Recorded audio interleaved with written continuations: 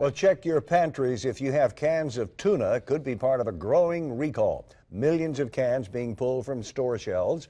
Action 13 consumer investigator Jeff Ealing joining us live with the reason for the recall and what you need to do to keep your family safe. Jeff?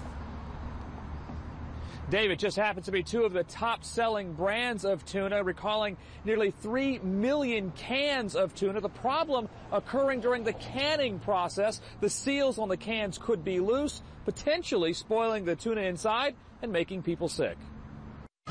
Tuna is a staple of Irma Garza's diet.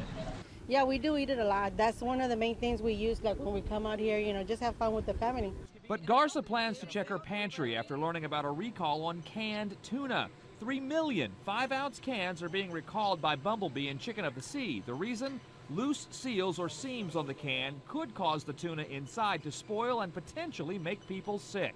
I wouldn't want my kids, I have 3 girls, to get anything.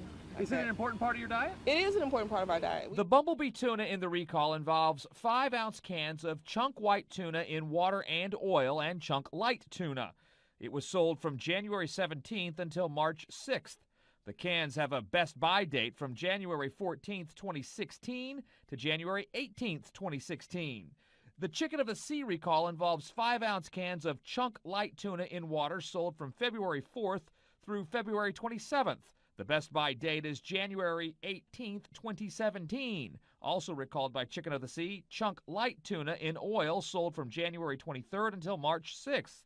The cans have best buy dates of January 15th, 2015. Kroger says both brands of tuna were sold at its stores and customers can bring back the cans for a full refund.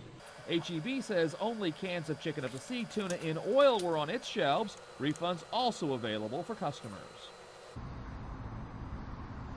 Now, if you bought any of the tuna at Kroger using your Kroger card, the company will actually send you an email telling you that you have a recalled product in your pantry if you bought it somewhere else. Well, you can go to our website, abc13.com, and check the lot numbers and the UPC codes to see if the tuna is in your pantry. Reporting live, Jeff Ealing, 13 Eyewitness News.